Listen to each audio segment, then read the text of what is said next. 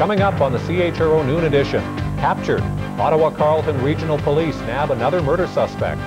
Words, not war, working in native land claim talks at Golden Lake. And 40,000 fans take a tour of Ottawa's new Palladium.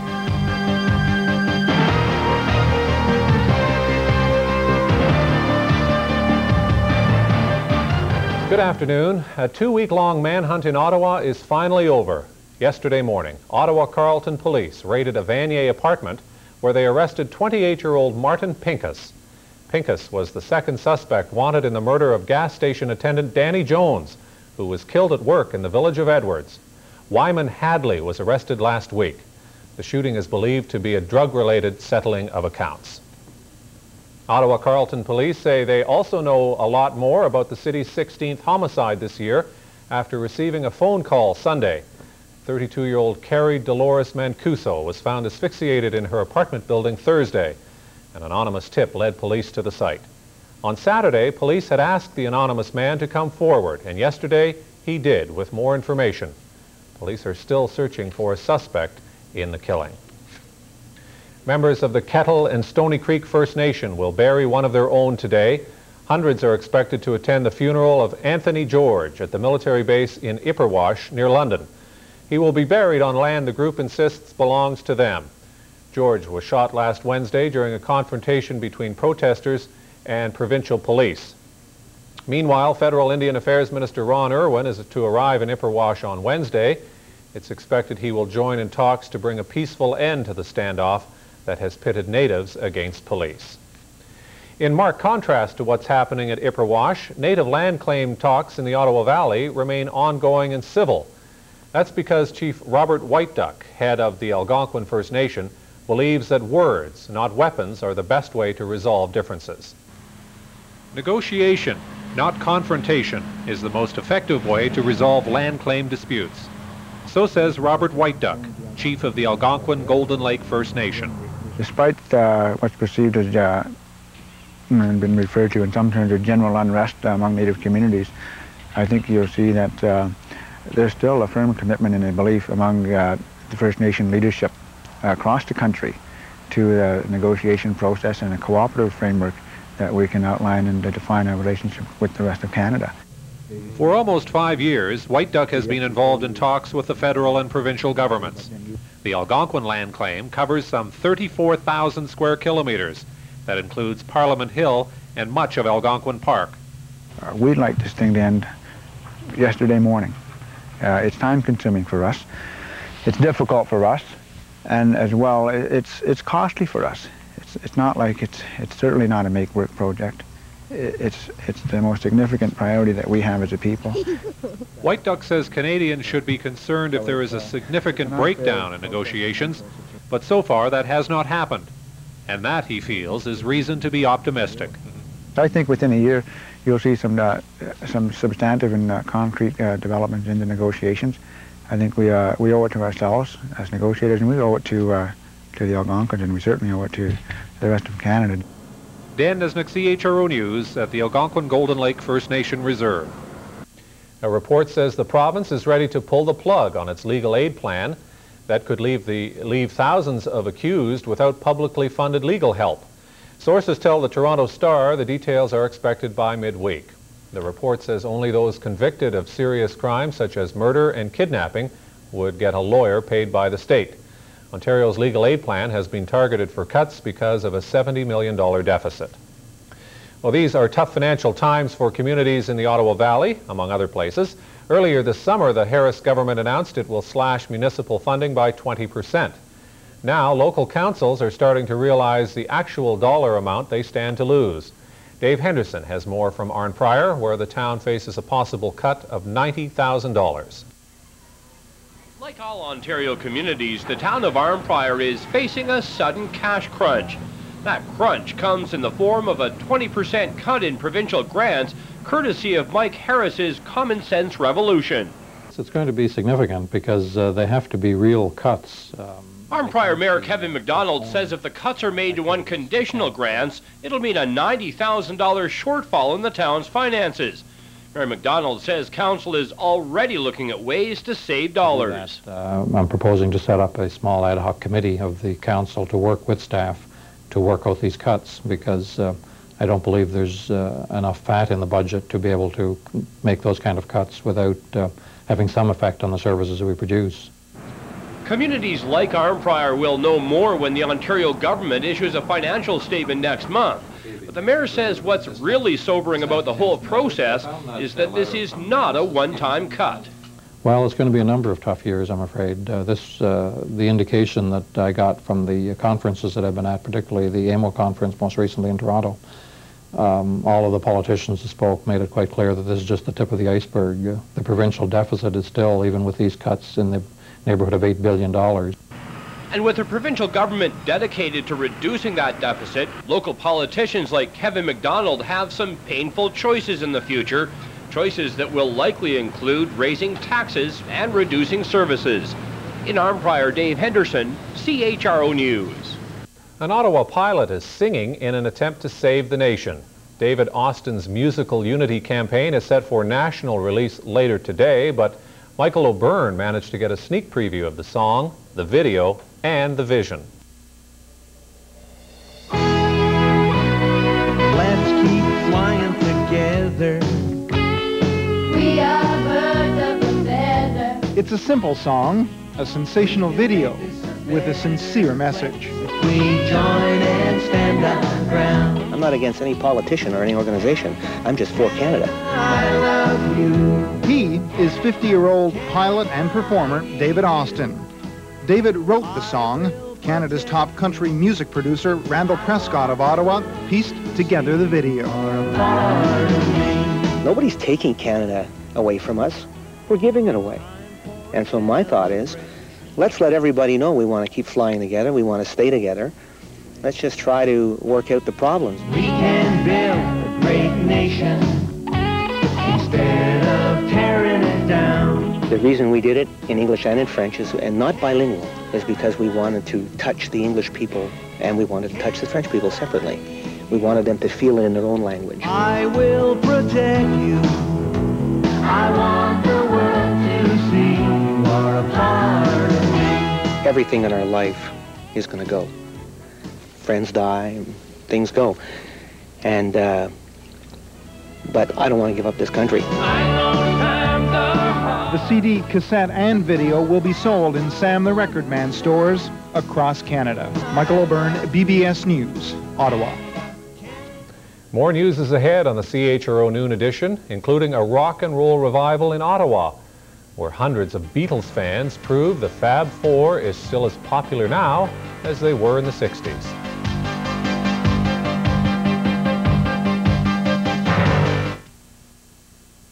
The Noon Edition, brought to you in part by Subway. Well, if advanced crowds are any indication, the Ottawa Senators should be a huge success at the Palladium. It was open house at the construction site yesterday, with some 40,000 people showing up to tour the rink. In fact, by late afternoon, they had to close the doors because traffic on the road leading into the new arena was at a standstill. CHRO's Brian Parker reports. There wasn't a seat in the house, but that didn't stop thousands of hockey fans from Ottawa and the Valley from attending the Palladium's first open house. In fact, crowds were so large, the team says they're going to have to do this again. Club is looking for a way to help boost lagging ticket sales. And while opening night at the Palladium is still over 4 months away, there is obviously a lot of interest in the Senators' soon-to-be home. It's more people than we thought would come.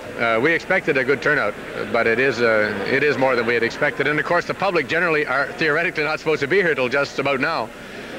So it's been terrific. The open house was supposed to run from 2 until 6 with the morning session for season ticket holders, but that went by the wayside early in the day when the general public started showing up in the hundreds. In fact, the city has never seen so much interest in a construction site before. And even though there's still a lot of work to do, most people, well, they're pretty impressed.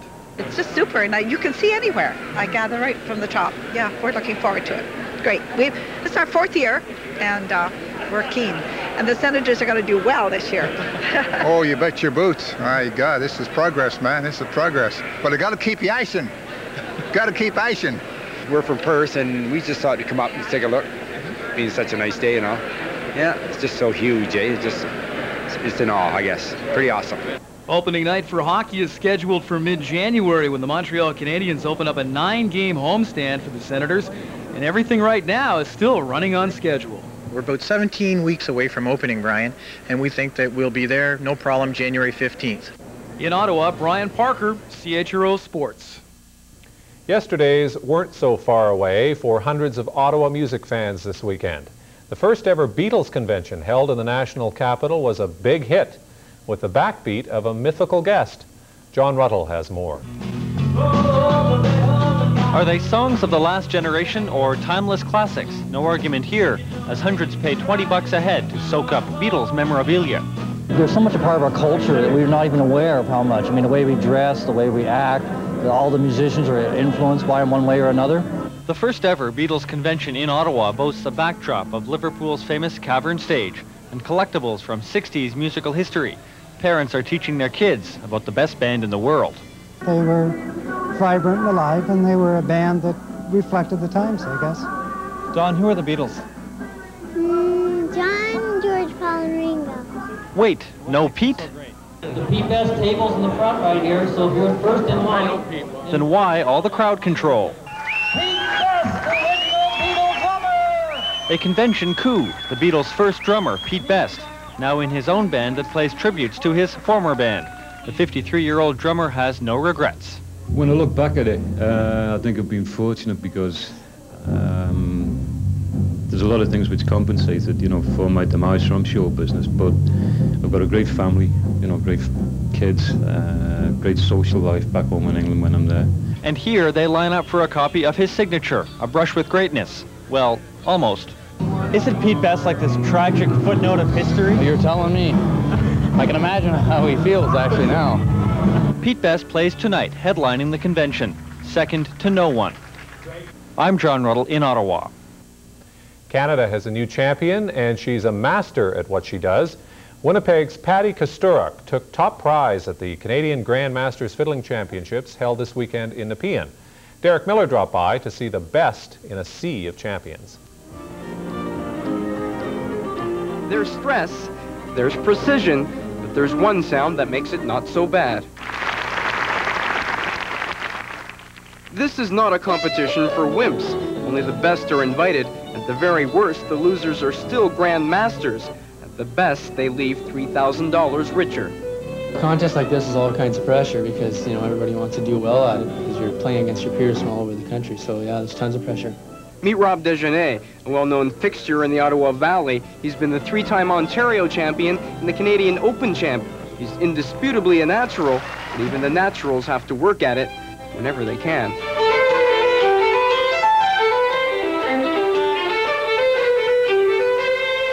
The face of fiddling has evolved dramatically over the last couple of decades. The new face is fresher and has a few more freckles. The average age here is about 25 or younger. Enter 13-year-old Mark Sullivan. Now we'll have a medley in B flat, starting with high-level hornpipe. What do you like about performing? I just like to play and like to go to the contest because I meet a lot of new friends with it. And what does it do to you up there in front of a bunch of people and they're watching you and hey, you got a standing ovation tonight? I feel pretty happy about it. Pretty proud, I guess.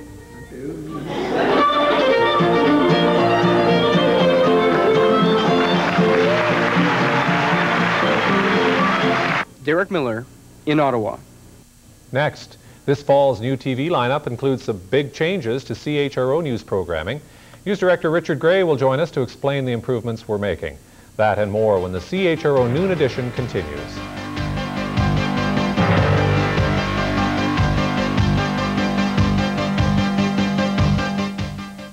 Closed captioning for the Noon Edition is brought to you by Arn Prior Guardian Drugs. You've probably noticed some changes to our show today. First, there's a new name. We're now the CHRO Noon Edition. And over the course of the program, you'll also notice we've got a new look. These are just a few of the things that are different about CHRO News programming this fall. Joining us to talk about what's happening is News Director Richard Gray. And Richard, first, why are these changes to news programming being made?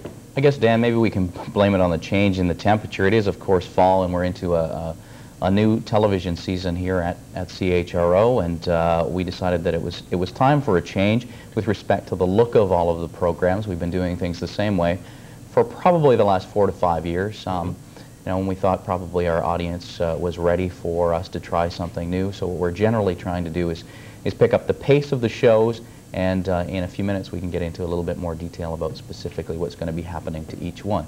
As you mentioned, fall, it's the perfect time. I've noticed on the network there have been little changes, cosmetic changes. Those are some of the things the viewers will notice right off the top. What about some of the other things specifically? Well, specifically, one of the bigger changes that we're going to be making is going to be a content change.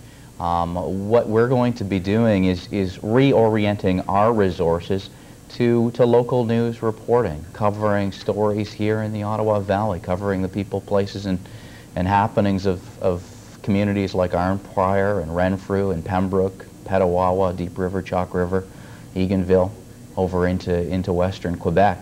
That is what our audience wants to see, so that's what we're going to give them. Now, what about supper time news? I understand there will be a number of changes at that time of the day as well. One of the most significant changes that we're going to be making is at supper time. No longer will our show be on from 5:30 to 6:30. It's going to be a condensed half hour beginning at 6 o'clock. And everybody is still going to be able to tune in to CHRO's news and get the latest stories on world happenings and national events. But again, the focus is very much going to be on what's going on here and going on in Ottawa. And what we're going to be doing is relying on our Bayton sister station, CJOH, to provide us with more material from Ottawa. Again, that half hour at 6 o'clock is going to be a comprehensive news, weather, and sports package. Kathy Cox is going to continue as our main news anchor there, with Brian Parker doing sports and Bob Cowan, so again, continuing on the weather. So it's going to be a much faster-paced show, I guess, because the time has been cut in half. Without question, it's going to be a much more fast-paced half hour. And again, people are going to be able to get everything that they want and desire from a news program inside of that half hour beginning at 6. As you said a few moments ago, there certainly is an appetite for local news. Even though we're going towards a 500-channel universe, people have to tune into their local station to find out what is going on in their backyard. And generally, that's what the viewers want to see. They want to see what's going on in their community, so that's what we're going to provide. Okay. Now, one of the biggest changes taking place is at 11:30. Can you fill us in on what's going on then? Yeah, that is a very, very significant change, and what is going to happen is we're going to change the format of our late-night show that immediately follows the CTV National News from an all-sports program to almost an entirely news program. Rhonda London is going to be the main anchor of that show, and what people can expect to see from that program, again, is a recap of what's been happening here in the Pembroke area, the Upper Ottawa Valley, and the City of Ottawa. We will also be covering some of the most significant provincial stories that have occurred over the course of the day. There will be a very small sports segment, and again, we'll have a full weather recap. So that, you know, it's a program that I think viewers will really enjoy at 11:30, and will follow the CTV National News with Lloyd Robertson very well from 11 to 11:30. It certainly seems to make a lot of sense. Now, that takes care of Monday to Friday. What about weekends and any other changes that you can There is one significant change with respect to the weekends. We have a new weekend report team. Caroline Redikoff is going to be handling the news for us, and Colin Terthui the sports, and that's going to be a self-contained team. They're going to come in Saturday and Sunday and handle news, weather, and sports both of those days. And again, the reason that we're making that change is that it's going to allow us to free some of the resources that we've been dedicating to Saturdays and Sundays into you know, a Monday to Friday news reporting role. One of the other things I'd really like to encourage people to do is to pick up the phone and give us a call if they've got any comments, positive or negative, about the changes that we're making. We really want to hear from our viewers. We want to know what they want and expect from our news programming. So hopefully they will pick up the phone and give us a call. Make things as interactive as possible. Yeah, very much so. You know, that again, like I said, we are here for the people at home. We're, you know, sometimes we sit in our offices and we get a little bit separated from the job it is that we're trying to do, and hopefully, you know, this is an opportunity for again for us to sort of step back and reorient ourselves. Okay, thank you very much, Richard. We'll Thanks, look forward Dan. to those changes. Coming up on the CHRO Noon Edition, what to do if you suffer in late summer from ragweed allergies. And new evidence shows male fertility concerns that have lasted nearly 50 years are just not true. Don't go away, medical news is still to come.